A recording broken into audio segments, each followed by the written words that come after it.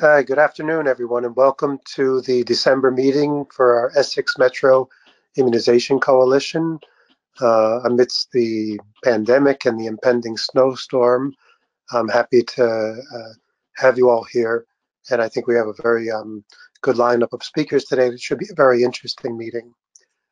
So to start with, everybody should have received a copy of the minutes in their email. So if you could take a chance to review those, and we'll take the motion as well as the vote within the chat. So during the meeting, you can send your vote in if approve or disapprove, or if you have any amendments or corrections for the minutes, please put those into the chat.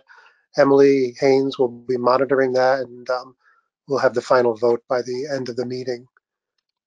This meeting is being recorded, so if anyone wants to view it again on the partnership's website, you can, as well as invite your colleagues or friends to view it too if you find the information helpful. So again, welcome, and happy holidays as well for the upcoming holidays. Thanks.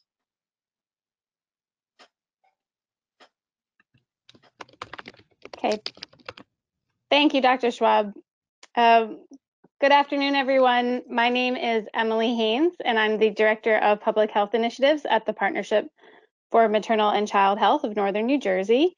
Thank you for joining us today for our the last Essex Metro Immunization Coalition of the year, meeting of the year. And it's been a very exciting week for vaccines, and we have a lot of exciting programs to talk about today. And the first presenter will be Daria McClam. She is the program coordinator for the Power to Protect New Jersey flu campaign. And she will be presenting some updates on flu vaccination in New Jersey, as well as some updates on the Power to Protect NJ campaign. So Daria, I will pull up your slides and you can let me know when it's time to advance.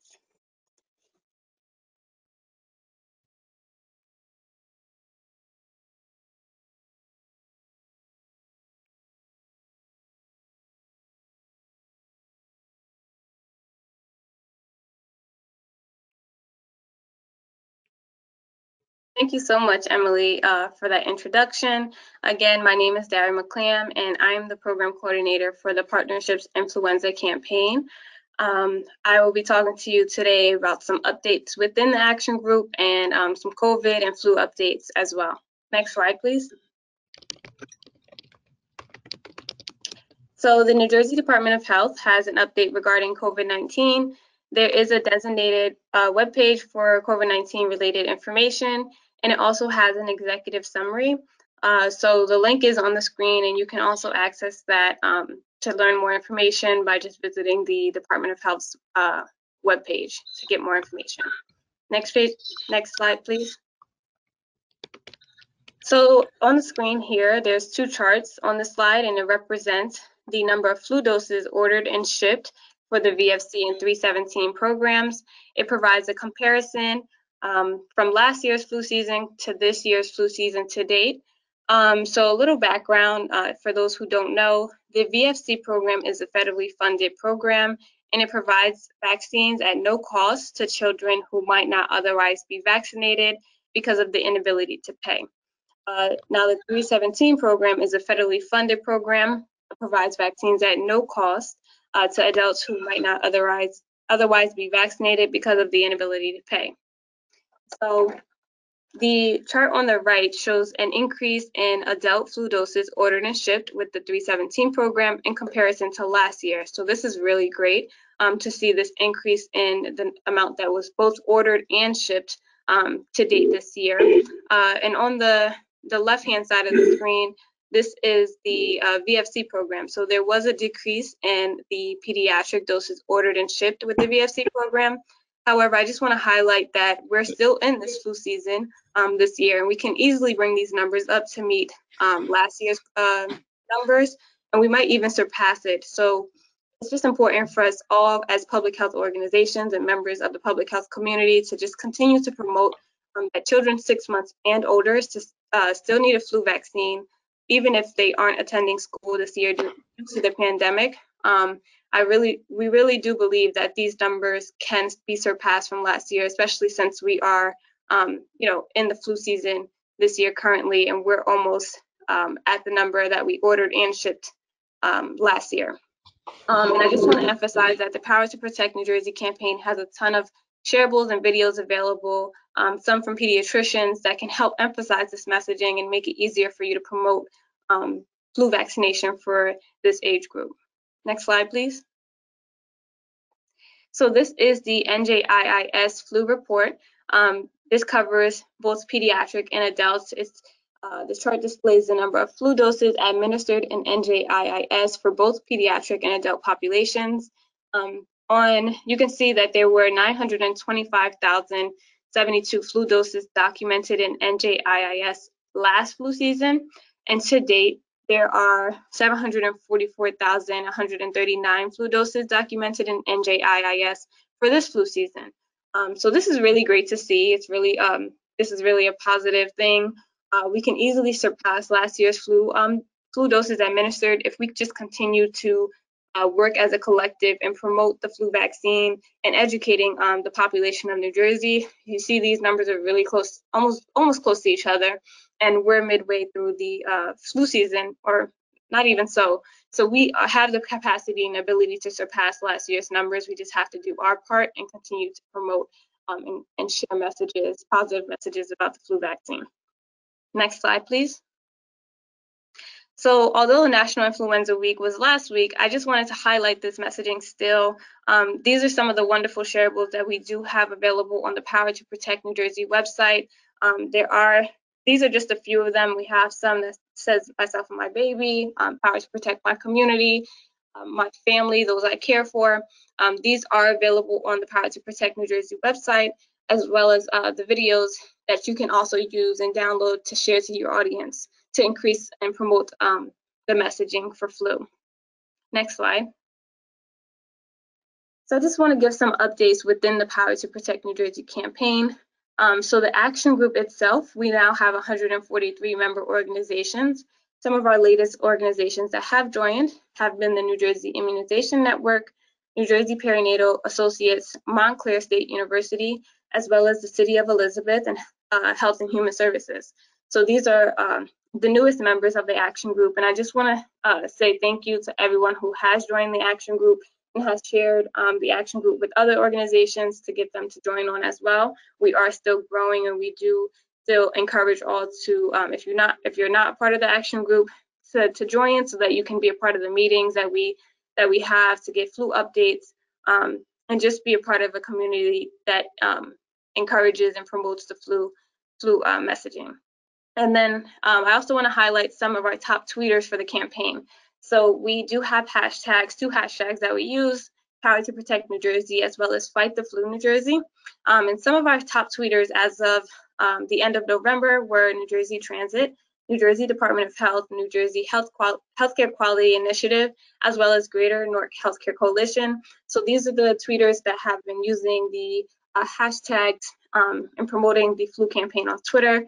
We do see everyone promoting it on Instagram, Twitter, Facebook. We do encourage you all to continue to do that. We're greater in number, and the more we tweet, the more we post on Instagram, the greater impact we'll have, and we can increase those numbers that we saw on the last screen.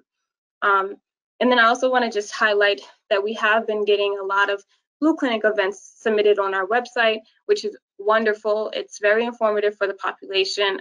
It's easier for them to see where events are happening, where they can go to get their flu shot, or educational events that are happening. And some of our latest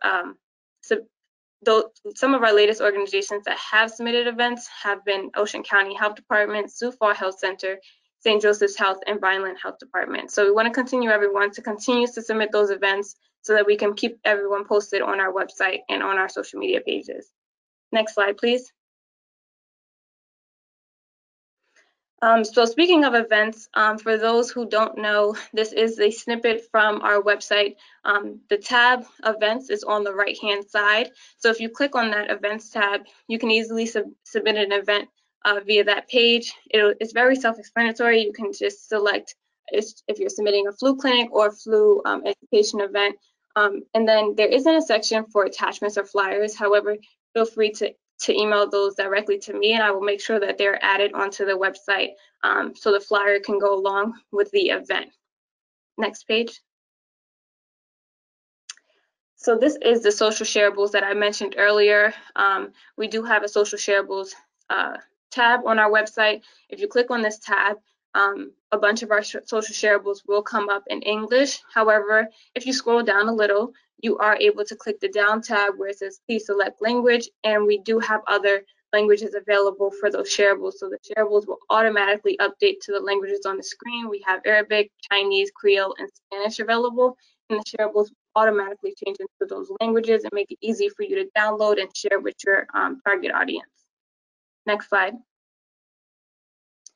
And we also have videos available for use on our website. If you go to the videos tab, which is right next to the social shareables tab, the video screen will pop up with all of our Power to Protect New Jersey campaign videos. We have pediatricians, we have members of daycare facilities, we have a personal story with a mom whose child had flu at a young age and how she was able to get through it. So we do have a lot of videos on our videos webpage on our website, and this is just showing you how you can translate the videos into a different language. So if you click on the video itself, it'll take you directly to the YouTube page for the Power to Protect New Jersey campaign, and from there you'll see a little wheel. You click that, subtitles come up, and then you click the subtitles tab. You can change it to the English subtitle. Once you change it to the English subtitle, it'll revert you back to the first screen, which you will see is step 3. Next slide, please. In step 4, once you click that English auto-generated again, it'll say auto-translate, and immediately after it'll pop, a bunch of languages will pop up, and once you select the language that you wish, the subtitles will then appear in that specific language that you wish to see on the screen. So it's easy to change the language and get the video in the language that you that the population you serve would better understand. And like I said, if you have any questions, again, next slide, please. You can feel free to email me directly, and I'll be more than happy to assist you with any questions you have within the campaign or the shareables or videos. If you have troubles, you can feel free to reach out to me, or if you want to join the action group yourself or know of a member organization that would like to join, feel free to email me or pass my email along. Thank you so much, Emily. Great. Thank you so much, Daria. And again, if you have any questions about the Power to Protect New Jersey flu campaign, please feel free to reach out to Daria, and she will get you the information about joining the action group if it's something that you'd like to do. And we also have those monthly meetings that offer updates about flu vaccine in New Jersey. And the next one will be in early January. So now I'd like to introduce Teresa Rowe. She is the New Jersey Immunization Information System trainer and recruiter at the Partnership for Maternal and Child Health. And she is going to walk us through some updates on NJIIS and COVID-19 vaccine enrollments and some updates there and resources that the New Jersey Immunization Information System and the partnership have been working on to help with the COVID-19 vaccine rollout. So Teresa, welcome. And we're seeing your screen, so thank you. Thank you for the introduction, Emily. Good afternoon, everyone. My name is Teresa Rowe, and I am a trainer and recruiter for the New Jersey Immunization Information System, also known as NJIIS. I am from the Partnership for Maternal and Child Health of Northern New Jersey, and the counties that I cover are Essex, Union, Morris, and Warren counties. It is my job to assure that providers like yourselves are using the immunization registry properly for vaccines within your office. If your site would like to administer the COVID-19 vaccine, you will be required to register for the NJIIS. To register for NJIIS, you must first go to the website njiis.nj.gov, and located on the right side of the homepage, as you see in front of you, is the orange COVID-19 enrollment tab. Select the orange tab that says COVID-19 enrollment, and it will take you to the page that says COVID enrollment information. And if your site is not currently a NJIIS facility, what you will do is click this link here to submit the COVID-19 new facility enrollment form. And that will allow you to gain access to NJIIS. Once your form is processed, you will receive an email for your next steps in the COVID-19 enrollment process. And once you receive your NJIIS username and password, you will need to log on and complete the required CDC COVID-19 form. Please be aware that new and existing NJIIS facilities will need to complete the CDC COVID-19 form when logging into NJIIS. All staff entering COVID-19 data into NJIIS are required to take the on-demand COVID-19 webinar, which is found here and on this link. Everyone entering data into NJIS will need their own username and password, so please do not share your username and password with others. To get a username and password, enter each user's information into the COVID-19 enrollment form, which can be found here on this link. And all you have to do there is click on the link and fill in your information.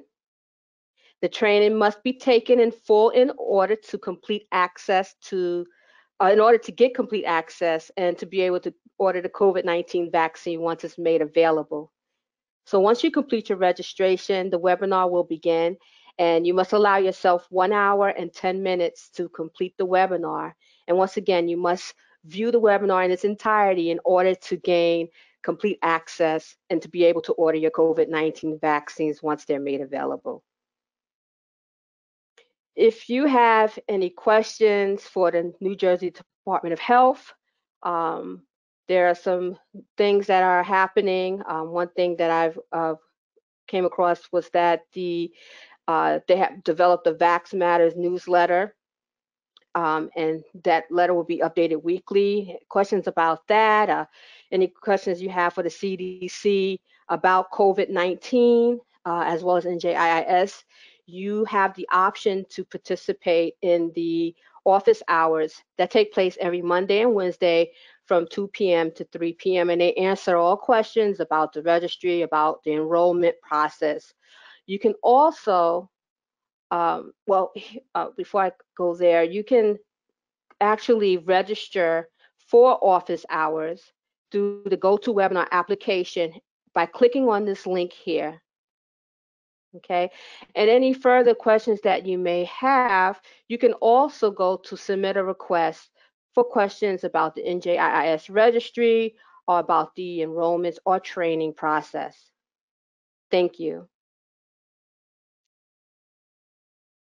There you go. Thank you. So again, my name is Emily Haynes. I'm the Director of Public Health Initiatives at the Partnership. And I'm just going to take a few minutes to walk you through one of the new projects that we've been working on in our immunization program at the Partnership. It is a maternal immunization education project called 2 Protects 2. Next slide, please.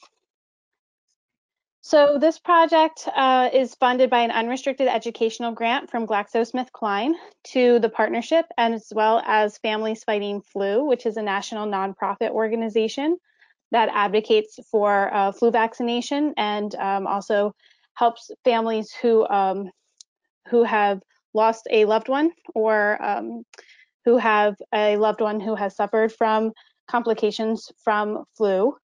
So we partnered with them, and our objective was to develop culturally sensitive patient educational materials to promote pertussis and flu vaccination during pregnancy in both English and Spanish.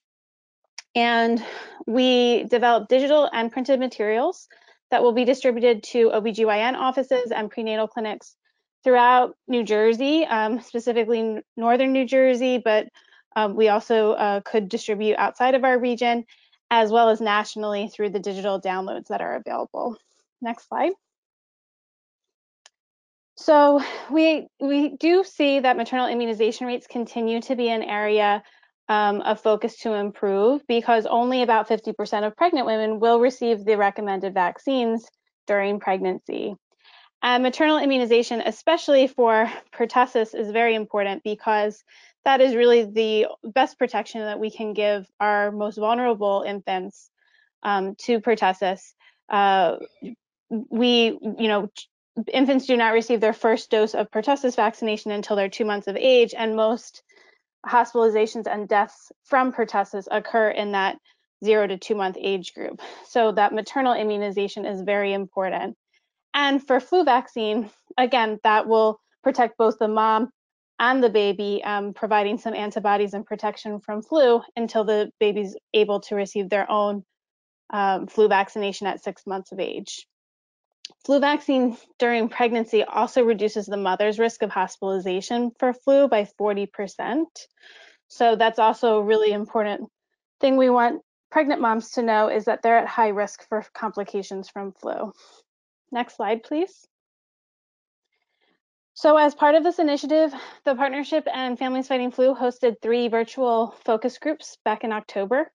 We held one group for moms whose primary language is Spanish, one group for moms whose primary language is English, and one group for nursing professionals and midwives working with pregnant women.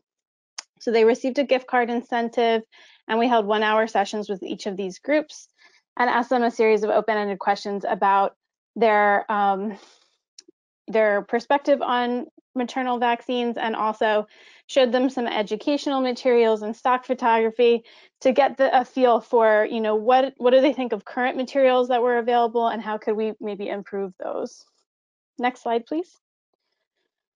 So I'm just going to quickly go through some of the themes that came out of the focus groups, and then I will show you the materials that we developed as a result. So from the Spanish-speaking moms group, we just broke down the baby's age. All of the moms that participated had children that were less than 12 months of age. We had a range of participants as far as if they had one child or several children, and most of the participants had an OBGYN as their prenatal provider. For the Spanish-speaking group, we did have a little bit of an older group, the 30 to 40 age range, when compared to the English group. Our English-speaking moms group was a little bit younger, on the younger side. So next slide, please. So these were some themes that came out of it. So definitely we heard safety concerns. They were concerned that vaccines might harm their baby or give the baby viruses if they received them while they were pregnant. They were interested in learning about vaccines through brochures at their OBGYN office. And they had this idea that whatever you put in your body will pass on to your baby. So that was actually a reason that they wanted to get vaccinated. They kind of understood that concept of passive immunity. They also had a general consensus that if the mom could stay healthy during her pregnancy, then that would mean that the baby would be healthy. So, if we could show that vaccines were a way for the mom to stay healthy, then that would be a benefit for the baby. And their healthcare provider was their biggest source of influence on their decision to vaccinate. In both groups, we saw that their feelings about their discussion on vaccines with their providers was that their doctor recommended it. Mostly they gave them a flyer or a brochure, but they never explained why they should be getting vaccinated. They didn't get into a conversation about it. Next slide, please. And then in the English-speaking moms group, again, all of the moms were moms of children under the age of 12 months. More of these moms only had one child, and they're, again, mostly seeing OBGYNs as their prenatal provider. 100% of these participants were between the ages of 22 to 30. So it was a little bit of a younger group compared with our Spanish-speaking moms group. We definitely saw more myths come out in this group. So the idea that you would get the flu from the flu shot, that there were concerns about vaccine ingredients, that vaccines weren't safe. And also it was really interesting, we had a few moms that had high-risk pregnancies for multiples, and they viewed getting vaccinated during pregnancy as an additional risk factor. So they thought if you had a high-risk pregnancy, you shouldn't get vaccines, which is, you know, the opposite. You would want those patients to get vaccinated so that they could lower their risk for flu complications. So they did see vaccines during pregnancy as protective and adding an extra layer of protection. So it was kind of a bonus protection. And they also talked about listening to podcasts, doing some online research, and some actually said that they went to the CDC website, which was encouraging. Their greatest influence on their decision to vaccinate was the doctor's recommendation, as well as family members and doing their own research. So this group was more likely to go online and try to find information for themselves. They felt the same about the conversations with their providers. They didn't feel as though they got an explanation as to why they should be getting vaccinated during pregnancy. And these moms really liked more detailed information on pamphlets. And we saw that in both groups for the moms, that they wanted to know more information. So they liked the more detailed. And then we also held that professional focus group for nurses and nurse midwives. And you can see the variety of practice settings that were represented, different age groups and different years of practice. Next slide, please. So with this group, you know, again, they reinforced that the questions that they hear most often included safety concerns about vaccine ingredients. So that was a theme across all three groups. They did use vaccine information statements, CDC website, and patient portal materials for educating patients on vaccines. And they had concerns that the health literacy levels were too high on a lot of the materials. So they liked the more simpler materials. And again, these CDC, New Jersey Department of Health, and World Health Organization were where they felt as though they received more information about making recommendations for pregnant patients. It was really interesting. We had a variety of, you know, recommendation strength within this group as far as their own perspective on the recommendation. So a lot of the nursing professionals actually said that they didn't want to alienate their patients by talking about vaccines too much. They were a little bit worried about seeming aggressive if they recommended vaccines too strongly to pregnant patients. So there was a little hesitancy there to talk about it. Next slide, please. Most of these nursing professionals kind of rated themselves as like pro-vaccine, but then others felt that they were pro-vaccine, but the patients already come in with their decision made, and they shouldn't have to talk about it with the patients. So they encouraged pregnant patients to receive thimerosal-free vaccines at their OB provider office, which was interesting because I felt as though that kind of reinforced concerns that the patient might have about safety of vaccine ingredients. So, and then there was also a concern of over-vaccinating patients for tetanus by providing a Tdap with every pregnancy. So they wanted a pertussis vaccine that was separate. Okay, next slide, please. So our lessons learned was that moms generally want to know more about vaccine ingredients and have a conversation with their prenatal providers about their concerns. Providers are concerned that they'll alienate their patients if they're seen as recommending too aggressively. And patients want more detailed materials with realistic depictions of moms, and protecting mom and baby was a key benefit of vaccinating in both moms groups. Next slide. So with this information, we developed the 2 Protects 2 campaign, and this is available both in print and digitally. All of the materials are available in English and Spanish, and we've had the materials reviewed by physicians. And you actually can contact the Partnership for Distribution. We have a distribution order form So you can, choose your quantity of materials of each type that you want in each language, and we'll have them shipped directly to your site. So next slide, please. So this is an example of the display flyer. So this is an 8.5 by 11 material that is available again in both English and Spanish. And the three things that we really touched on are that vaccines are recommended, vaccines are effective, and vaccines are safe, to touch on those concerns about vaccine ingredients. And also the idea that, if you have mild side effects after receiving a vaccine, it doesn't mean that you're sick, that is your immune system working to develop antibodies. And, with COVID-19 vaccination especially, I think that's an important thing that we'll need to teach the public about, is that, if you do experience, some mild side effects particularly after the second dose, which was observed in the clinical trials, that doesn't mean that you're sick, or that the vaccine made you sick. It means that your immune system's actually doing what it's supposed to do. So we tried to include that message on our materials as well. Next slide, please. These are the postcards. So they're double-sided. So the top is the front version of each, and the bottom is the back version. So again, all of these are available in both English and Spanish. So we wanted to make sure that everybody had options about, what images they wanted to use and which language they would want to use for their client base and patient base.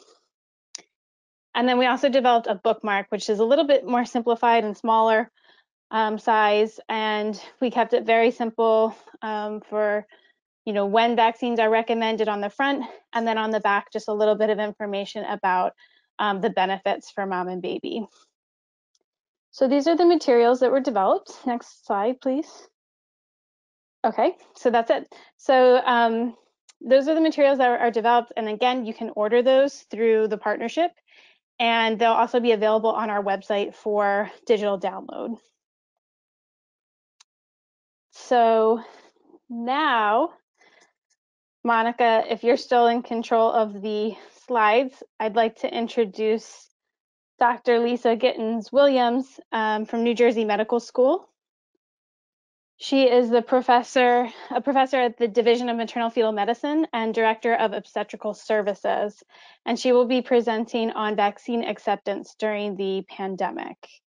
And if you have any questions for the presenters, you can ask them in the chat or the question box, and we can address them at the end of the meeting or as we go along.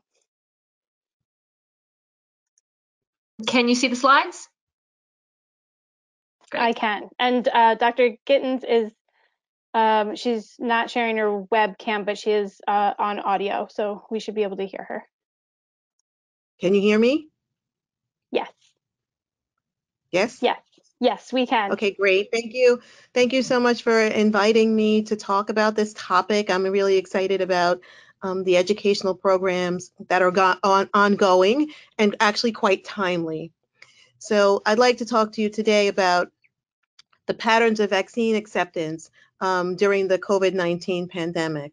And to preface this, I can say that when the pandemic started and we filtered over to telehealth, we were concerned that our patients were not coming to clinic as regularly and that we would miss opportunities to immunize them, at least at the time, for Tdap. And even in the postpartum period, as we were discharging patients home early, we were concerned that they would not get their postpartum immunizations. And as the COVID pandemic surged, we were concerned that in the upcoming influenza season where we are now, there would be a problem with patients accepting vaccines. We thought that there might be fear about vaccines and illness and accessing the healthcare system in general. And then we took our foundation from what we learned about pediatric immunizations, which were going down during the pandemic because patients were not accessing healthcare. So that began to frame our thoughts about this problem. Next slide, please. So our typical recommendations for immunization during pregnancy and postpartum are as follows. We would administer a Tdap vaccine to all pregnant women, 27 to 36 weeks gestation, and that would be with each pregnancy. And if they have never had a Tdap vaccine, then we would administer it immediately postpartum. Our protocol is to administer flu vaccines to all eligible patients annually with each flu season. For HPV vaccine, we started a novel postpartum HPV vaccination program, which I'll further explain. And the HPV vaccine series can be initiated postpartum or when breastfeeding. The recommendations are to administer to age 26. And so the postpartum period creates a great opportunity for that catch-up vaccine in those populations who have not received prior HPV vaccine. And also using shared decision-making, HPV can be administered to patients aged 27 to 45. We would administer rubella vaccines to those patients who are rubella non-immune, and that can be given postpartum or when breastfeeding. Hepatitis B can be given in certain populations when necessary, and varicella as well as rubella both can be given postpartum. Next slide. So when we thought about what would be some of the reasons why patients might not continue to take their vaccines during the pandemic, we looked for this social and socioecologic message and framing, things that influence patients' acceptance of, in fact, influenza immunization. And we understood that a lot of the vaccine acceptance depends on the provider recommendation. The odds ratio for that is really strong from this 2014 study. And we also knew that when you use a hospital-based practice as the primary source of prenatal care, that actually increases the rate of immunization. And that might just be because hospitals have the opportunity to protocol things out. And if the patient perceives that she has a interpersonal support for the immunization, that can also increase the immunization rate. But we also knew that there was, again, continued during the pandemic, concern for access to the healthcare system, and then maybe some healthcare avoidance. And those things framed our hypothesis. Next slide. So we also knew that we had some challenges.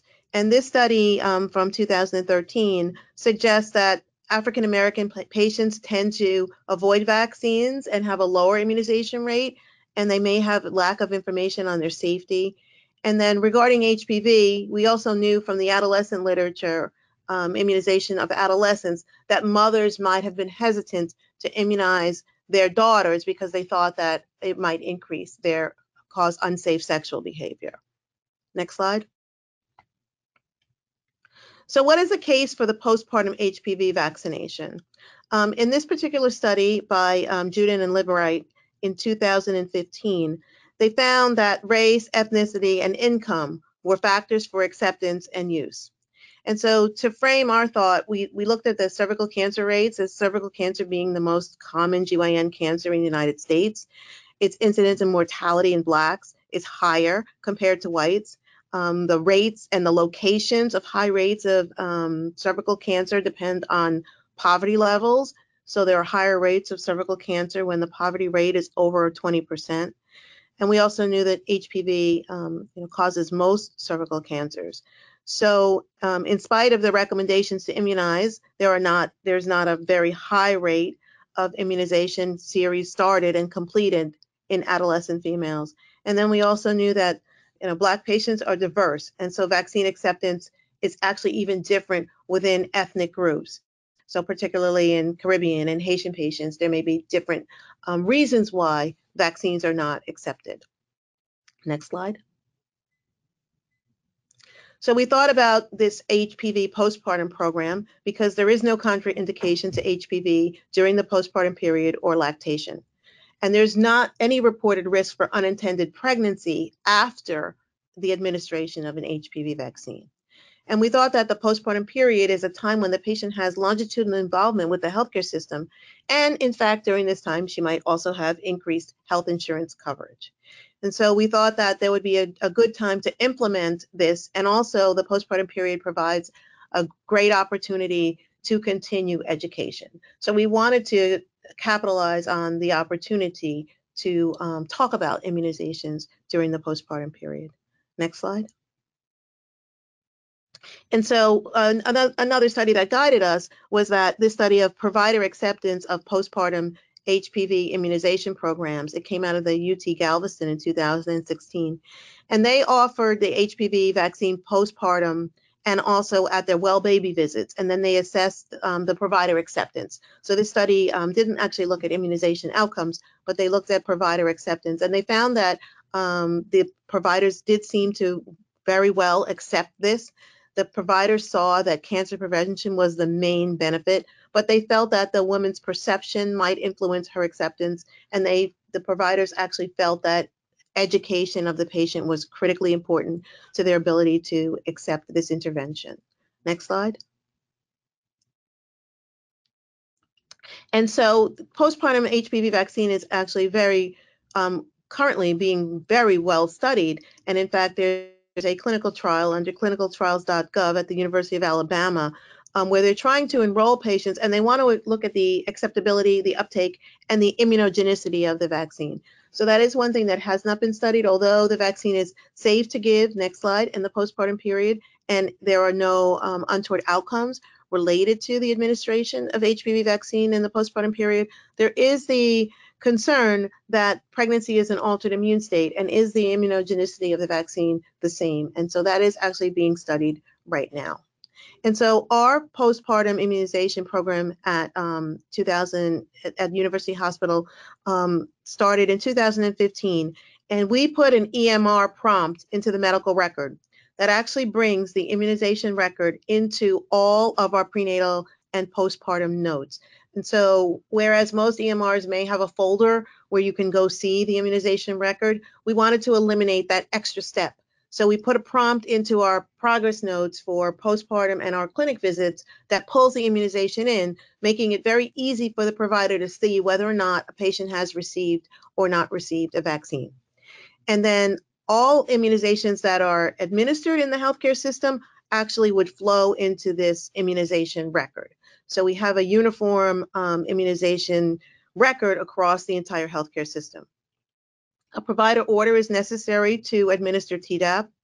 And so at every encounter, all patients are assessed for the presence or absence of documented immunization to either Tdap or HPV or rubella or influenza. And then the resident faculty team would counsel the patient about any immunization that would be indicated. A language line is used for all encounters when the provider does not speak the primary language fluently. And that is just a key part of our typical practice, and I do believe that it led to our high immunization rates, which you'll see later. And then when immunization is indicated, an order is placed by the resident, the nurse provides a vaccine sheet, she further counsels, and then administers the vaccine. And then administration of a given vaccine is either declined or accepted, and that is documented in the electronic medical record. Next slide. So this study, as I will unfold it to you, it sought to analyze the effect of the COVID vaccine pandemic on immunization rates. But during the time frame that the pandemic was ongoing, it was not in influenza season. So we don't have any of the information about influenza, but we thought that it could inform us about the upcoming influenza season. And we thought that if we could demonstrate and maintain high rates and high counseling about immunizations, we would then be able to meet the challenge of the upcoming influenza season. Next slide. So again, this is some nationally reported acceptance rates of Tdap, and you can see, from the green over the course of time, the antenatal administration of Tdap has been increasing. Next slide. And so the goal of this study, this was done by one of our maternal fetal medicine fellows, Kyla Krishnamurthy, and the goal was to evaluate the acceptance of immunizations during the pandemic. We wanted to see if the immunization rates would be maintained, and we looked at the pre-COVID time and then during the COVID pandemic. We did a retrospective cohort study from March 21st to May 31st. And we compared 2019, the pre-pandemic period, to 2020, the current pandemic period. We looked at all patients who were delivered at University Hospital, and we looked at their acceptance of HPV, Tdap, MMR, varicella, and we also looked at whether or not they immunized their neonate, because during that time we noticed that there was also some concern about neonatal immunization. And as patients crossed state lines and wanted to deliver in New Jersey as opposed to New York, when New York had certain visitor restrictions, we were receiving patients who were declining neonatal immunizations. So we chose to, in fact, study that as well. Next slide. So these are the results of our study. The average age of our patient were 28 years old, but they ranged from 6.35 to 6.67 years in age. But between 2019 and 2020, the actual maternal age was not different. The parity between the two, the number of babies that they had previously, was about the same. The gestational age, they were mostly delivered between 37 and 38 weeks, and most of the patients in our study had a singleton pregnancy. They had about the same number of prenatal visits, which was 7. That was before the pandemic, and after the pandemic, the average number of prenatal visits was about the same. When we looked at the insurance status, you can see here from the boxes that a large percentage of the patients were Medicaid, but about 24 to 25% approximately had charity care, and there was a percentage of patients that were uninsured. Privately insured patients were actually very few. And the non-English speaking patients was about 35% in both the pandemic and in the pre-pandemic time. And ethnicity, 47% of the patients were Black, 41% were Hispanic, and 8% were white. Next slide.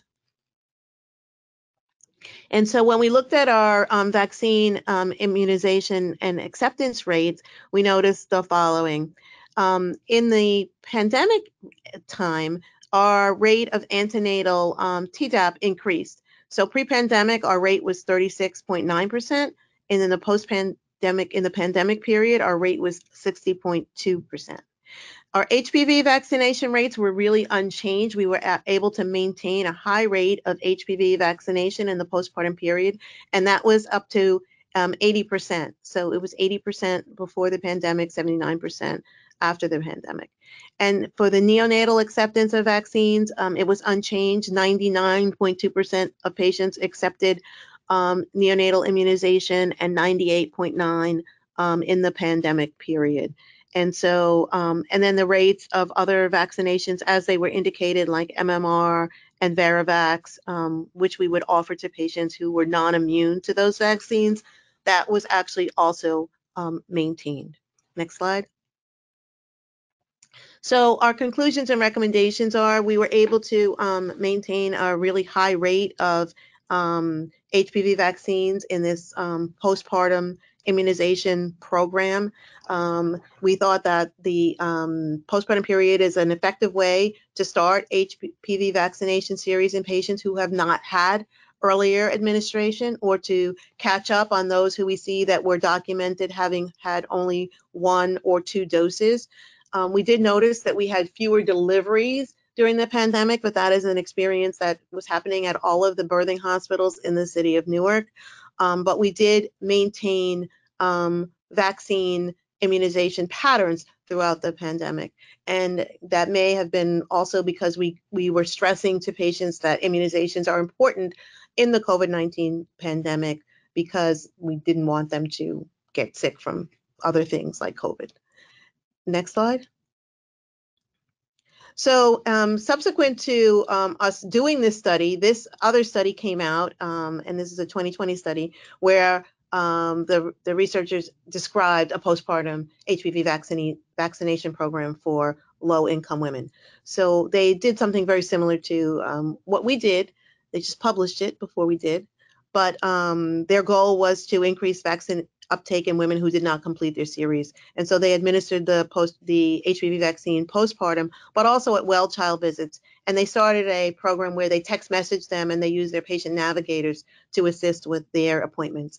They achieved a vaccine immunization rate somewhere between 70 and 80% for the most part. And they found that Hispanic patients were more likely to complete the series than Black patients. And they found that if you missed an appointment, that was associated with a higher likelihood of not completing the series. Next slide. So we feel that there are opportunities, particularly using community partners, including faith-based organizations, for education about the continuance and the importance of maternal immunizations, as did the last reference researchers. Well baby visits may be an opportunity for maternal immunizations. It depends on how the practice is set up. That is not something that we have investigated, but as we continue to look at our rates of completion of the HPV vaccine series, we'll see if well baby visits are an opportunity for maternal immunization. Those well baby visits could be also an opportunity for maternal immunization in moms who don't accept the influenza vaccine, because we do see moms that are not accepting the influenza vaccine during pregnancy and maybe in the immediate postpartum period, but we might be able to catch them later. We're working on scheduling vaccine visits so that the patient has all of these visits ahead of time. The electronic medical record and the patient portals allow us to really move robustly through this situation, and so that has likely also increased our opportunity and our success with immunization. We need to understand better factors that are associated with vaccine concerns in varying populations, because again, it's not the same for every population, and different populations have different concerns and they have different understandings and maybe myths or misunderstandings about immunization. And we also think that our 100% use of translation lines as necessary really led to our success.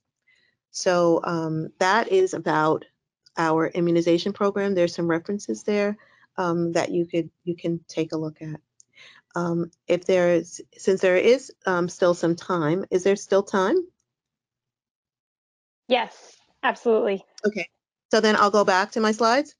So this is really hot off the press, because you may have seen that the first COVID vaccine was given here at University Hospital.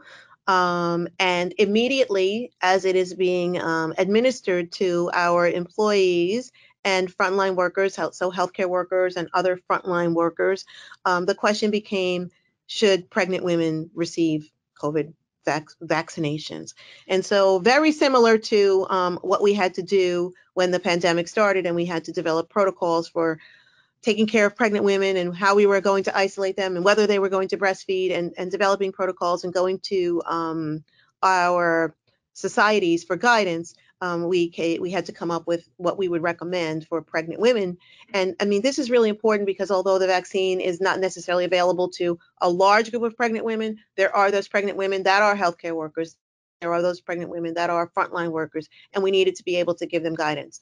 And so this guidance is today's guidance. And so I would say that tomorrow this will change. And as another vaccine comes out, this will change. This is actually yesterday's guidance. But this is the kind of information that we thought that we would talk to them about. So I just wanted to share this with you so you'd have some idea for pregnant women. Next slide. So what to tell pregnant women? So, you know, pregnant women who are frontline workers may be really worried about, should I get the COVID-19 vaccine? And so we start by telling them that the vaccine has the trials in breastfeeding and pregnant women have not been completed. And women don't really understand that that doesn't mean that it's not safe or it wasn't safe to give. They just have to understand that clinical trials are that pregnant women and lactating women and children are special populations, and they're typically not first in these types of vaccine trials. And so then we have to talk to them about their options, and they can either get the vaccine as soon as it's available, or they can wait for more information about pregnancy. Next slide. And so we talked to them about what are the benefits of getting the COVID vaccine. And we expressed that pregnant women are much more likely, if they get COVID, to end up in the ICU and to end up on a ventilator than are patients who are not pregnant and who have COVID. And we also explained to them the clear data that there's an increased risk of preterm birth for pregnant women who have severe COVID, but other obstetrical complications such as stillbirth don't appear to be increased. But we definitely explained to them about the risk of preterm birth. And then we also know that there's an increased mortality. So the COVID mortality for pregnant women is higher than for non-pregnant women who are the same age. And then we give them the general data about at least the vaccine, and I think this is related to the Pfizer vaccine, because this is yesterday's data, is that it will prevent 95% of COVID infection. Next slide. So then we tell them what the vaccine won't do. And this is pretty important because, I've had patients even tell me that swabbing their nose for the COVID test will give them COVID. So we have to let them know that the COVID vaccine will not give you COVID because it doesn't have a live virus, at least the vaccine that we're speaking about today. And it doesn't contain any ingredients that are supposedly harmful to pregnant women or to the fetus. And then we express that multiple vaccines are given during pregnancy and that are safe and that we continue to encourage. And that would be tetanus, diphtheria, and influenza. Next slide. And so then we talk about, what are the risks? So the risks are that, of course, the vaccine has not been studied, and we provide the data on how the vaccine has been studied. The cohorts that were studied had no serious side effects, but again, we reiterate that it was not tested in pregnant women. And then we talk about the routine side effects of vaccines, like injection site soreness and fatigue and headache, maybe myalgia, chills, and joint pain. And we talk about the 1% that might have a high fever, and that high fever in pregnancy is a cause for concern, and that they should seek their healthcare provider attention if they have a high fever. Next slide. Okay, well, what if the person doesn't know what don't they know about pregnancy? We know that COVID is really dangerous, and we know that the Pfizer vaccine is recommended for persons 16 or older. And even though there are no pregnant women studies, we know it's a new drug, but there isn't any particular concern with this vaccine. So as we talk to pregnant women about it, we must talk to them about what their actual risks are, or what their perceived risks are. Next slide. So what do the experts say? The Society for Maternal Fetal Medicine strongly recommends that pregnant individuals have access to COVID vaccine, and they recommend that patients have a discussion with their healthcare provider about their own personal choice, and that would take into account their own personal risk. But they do recommend that pregnant women have access to the vaccine. And then also the American College of Obstetrics and Gynecology recommends that it should not be withheld from individuals who meet criteria for vaccination. So that means that as organizations roll out their immunization program for example, employees or frontline workers, that they don't withhold the vaccine from pregnant women. They don't make the pregnant women get a note from their doctor, but that they encourage the women to have a discussion with their healthcare provider, and that the vaccines not be withheld. Next slide. So what can help the patient decide? I will tell a patient to think about her own individual risks, her exposure, who her close contact is. Does she have family members who are in and out of the house? Or does she have family members? Is she living in a multi-generational home where protecting others are important? Is she able to wear a mask all the time and social distance? And then additionally, does she have diabetes? Is she in a minority group? Is she obese? And of course, is she a frontline worker? And of course, pregnancy creates its own risk. But those are the things that can help someone decide. Many patients may decide to forego getting the vaccine during pregnancy, but then they might consider getting it postpartum. And then that speaks to whether or not you can take the vaccine when you're lactating. Next slide. So what about breastfeeding? The Society of Maternal Fetal Medicine reports that there's no reason to believe that the vaccine affects the safety of breast milk. Typical to other vaccines, you make an antibody, and antibodies do protect into breast milk, but since the vaccine doesn't contain the virus, there's no risk of breast milk containing the virus. Now, I would be concerned about patients who would decide not to breastfeed because they were getting the vaccine, because the benefits of breastfeeding are so great. And so that is something that we will have to weigh and talk carefully to patients who are deciding about breastfeeding and getting the vaccine, particularly those frontline workers right now who will be first to get the vaccine. Next. So in summary, COVID causes more harm in pregnant women than in women of the same age who are not pregnant, including rates of death, higher rates of death, and pregnant women are much more higher risk to be in the ICU or be intubated if they do get COVID. The risk of getting the COVID vaccine are thought to be small, but they're really not known. So we do have to give that information, and we would advise the person to consider their own personal risk. And if their risk is high, or there are many cases of COVID in their community, then it may make sense for them to get the vaccine while pregnant. So that's the kind of counseling that we would do for this. I'm sure that there'll be many organizations that will come up with similar types of summary statements, and those can be used to frame educating patients. I think that it's important right now to start talking about COVID vaccine to women, as they will have the opportunity, whether they're pregnant or not, to immunize themselves and their families as larger populations for immunization become available. But thank you. So does anyone have any questions about that? Thanks, Dr. Gittens. This is Joe Schwab speaking. That was a really wonderful presentation, a lot of information. I'm very happy to see the kind of growing interest in vaccines, which has been for years now, growing in OBGYN. And I think it does a lot to support our efforts, both in protecting the newborn children through that transfer of antibodies from the mother, as well as setting the tone for the families to be accepting of vaccines and to seek vaccination in the babies, beginning in the nursery with the Hep B dose, and then after that. And your information on COVID really was very helpful to all of us as we're really beginning to start to think about these vaccines as they're becoming available. So yeah, thank you very much for this wonderful talk. Yeah, thank you for inviting me.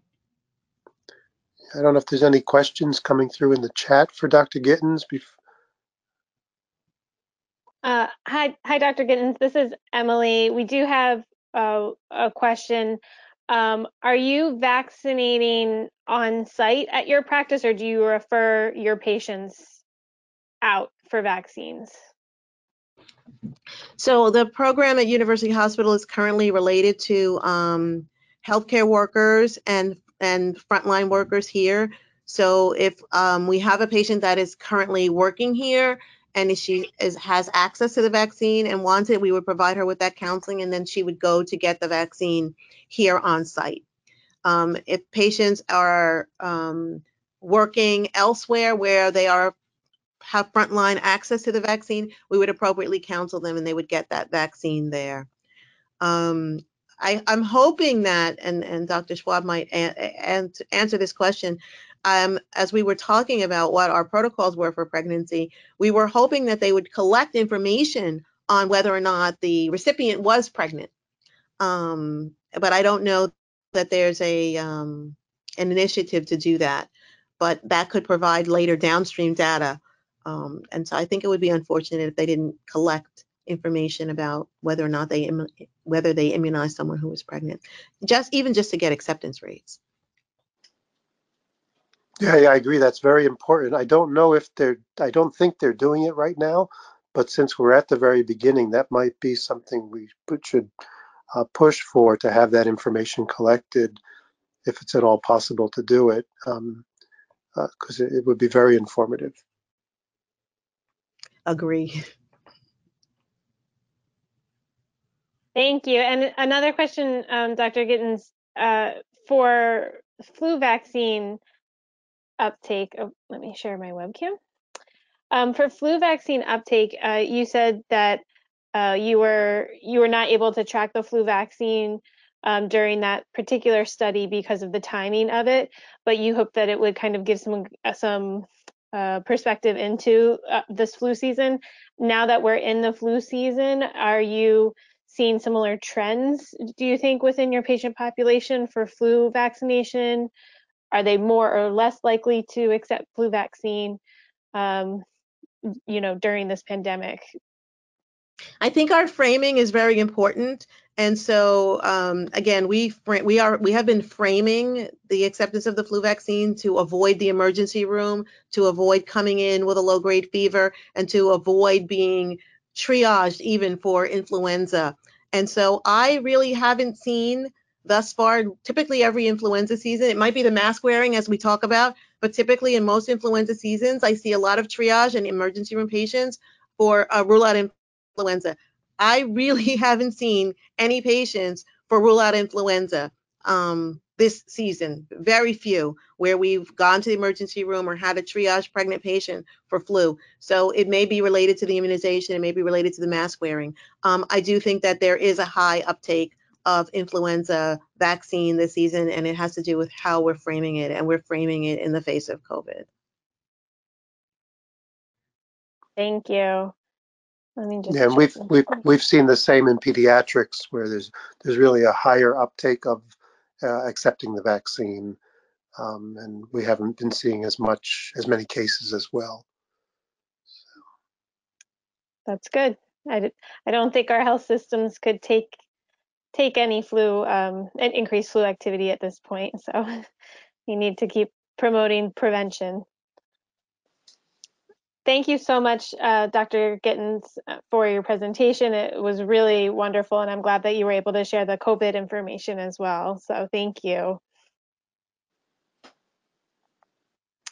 Monica, I think now we're moving on to Kendra's presentation, just an update on the EMIC Community Education Working Group.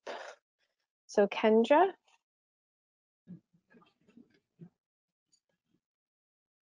Okay, so this is Kendra Julian. She is the Adolescent Immunization Specialist at the Partnership for Maternal and Child Health.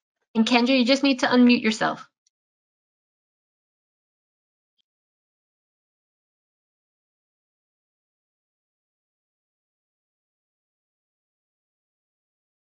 Can you hear me?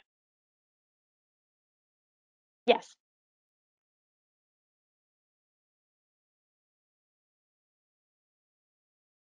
We were hearing you, and then you went out, Kendra. Can you hear me now? Yes. Oh, all right, good. All right, great. Hi, everyone. Again, my name is Kendra Julian, and I am the Adolescent Immunization Specialist at the Partnership for Maternal and Child Health of Northern New Jersey. Today, I will be giving you a brief overview about our education working group call. But for those of you who are new to this call, before I do so, the purpose of our education working group call is to discuss the immunization education working group opportunities and to discuss any future immunization education events. So for some of our HPV education, what I've been doing is I've been outreaching to colleges and universities, and this quarter I distributed 150 educational resource bags to the colleges and universities in the area. So Keene University, Essex County College, and William Patterson University each received 50 bags. In the bags, we included flu brochures, a brochure from HPV brochure from Merck, and a stress ball. And those bags were distributed to the students on campus. I also outreach to the pediatric provider offices, middle and high schools in the 8 northern counties of New Jersey. 146 middle and high schools were outreached via emails. I shared the HPV program with each school, and I also shared our upcoming 2021 Protect Me 3 campaign. 60 provider offices were also outreached via email and phone calls. I shared resources about HPV, the CDC vaccination guidance, and a link where the providers can register and access on-demand webinar recordings such as NGIS Reminder Recall tutorial and an HPV vaccination tool tutorial. Then there was some virtual education. My colleague Melinda and I created educational home videos about Tdap, flu, and meningitis. These home videos were created for the schools, the high school and middle schools, as a way to increase awareness. Currently, right now, I'm still in the editing process for 2 of the videos, but once the videos are all complete, they will be shared on YouTube so you can review. There was also some HPV workshop for the high school students and parents. I collaborated with Snyder High School in Jersey City, and I educated their freshman health classes. There were a total of 36 students that were educated about the importance of HPV and the vaccine. And I will also be educating in the next week or so Lincoln High School in Jersey City as well, also their health classes as well. I also educated 36 parents in total via virtual about the importance of the HPV vaccine for adolescents. Some of the organizations that I educated were Turning Point Rehab Center, Garfield Coalition, and the Disease Prevention Coalition. Then the education working group call, we discussed hosting some immunization weekly social media live sessions. We had a total of 4 live sessions. The first session, Jennifer Smith from the Jersey Department of Health, I went on live with her and I did a Q&A about flu, the importance of flu. This live took place on our partnership Facebook Live. She discussed the importance of flu and why we should get the flu vaccine. We had a total of 180 views. My colleague Melinda and I hosted an HPV Live on IG for students, and we had a total of 50 views. That IG Live can be, that live can be found on our EMIC and partnership Instagram page. Dr. Antoinette Francis Scherer from Robert Wood Johnson, we also hosted an HPV Live on our Facebook partnership page, addressing parents' concerns about HPV and the vaccine, and that had a total of 131 views combined. And then lastly, Dr. Everett Schlum, family doctor, we hosted a Facebook Live about pneumococcal vaccine. He addressed a little bit of the flu and COVID. That can also be found on our partnership Facebook page, and that had a total of 137 views. So these working groups, I host them twice for the quarter. If you are interested in taking part in the education working group call, please let me know, or you can send Emily an email and I can add you to our next working group email list. The next call will be in January. So thank you so much. Thank you, Kendra. Any questions for Kendra, you can put in the chat or questions box. Monica, do you mind advancing just the one more slide? There we go. Okay, so for our community education working group updates for EMIC, just to again announce the Protect Me with 3+ contest is open for submissions. And in the handouts today of this meeting, you have a flyer for the contest, and submissions are being accepted through January 24th. So that is open to all middle and high school students throughout New Jersey to participate by submitting either a video or a poster about recommended vaccines for adolescents. And we are accepting digital submissions, so everything can be done virtually. And this is a great project for middle and high school students to do while they're home if they're doing some virtual learning. For SARS-CoV-2 vaccine, we talked about, vaccine messaging, building trust. We also are collaborating with Rutgers and other organizations on community conversations for COVID vaccine and COVID-19. So those handouts for those focus group events are also in your handouts today. So there's a flyer in English and a flyer in Spanish, and eligible participants can call the number on that flyer to learn more and to sign up to participate and lend their perspective. And then we received our updates from Teresa Rowe, NJIS trainer and recruiter, earlier in the meeting today, but we also are continuing to work with NJIS staff to promote COVID-19 enrollment for providers and to provide resources as we roll out the COVID vaccine. So as far as EMIC membership goes, we are increasing our social media following. That has been increasing steadily throughout since the pandemic started, really. And as we develop more content, and we're hosting more events like the ones that Kendra shared, the live Q&A sessions. We're really getting a lot of views on our materials, and we're able to reach parents and students and just community members directly. So that has been very successful, and you can look at our social media pages on Twitter, Instagram, and Facebook if you haven't already. We have over 300 newsletter subscribers and 110 active members. So if you're on the call today and you'd like to join the coalition, just send us an email. You can email myself or info@partnershipmch.org. Say that you'd like to join the coalition, and you'll be added to the list, and we'll make sure that you receive all of the monthly newsletter updates and resources that are available for our coalition members. Next slide.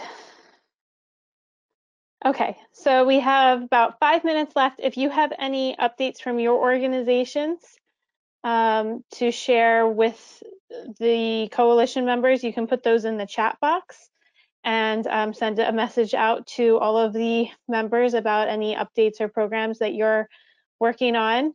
And I will turn it over to Dr. Schwab to close the meeting. Okay, thanks, Emily. I think we had a very good meeting today. I hope everybody found it informative as well as stimulating for our activities in terms of trying to increase immunization, which is our main goal for this coalition. In addition to the chat, you can also send updates through to Emily through email regarding upcoming events, as well as questions and comments that you might have. So I would like to close the meeting. I thank everybody for your time in attending. I hope everyone stays safe with again, the upcoming storm, as well as this ongoing pandemic. And we wish you all the best for the holidays and in the new year, that 2021 will bring us both more success in our endeavors as well as healthier and happier times. So all the best to all of you. And I look forward to seeing you again at our next meeting, which will be in March. The date will be announced, and you'll be able to see that through the email blasts that go out as well as on the website. So, thank you and have a good evening.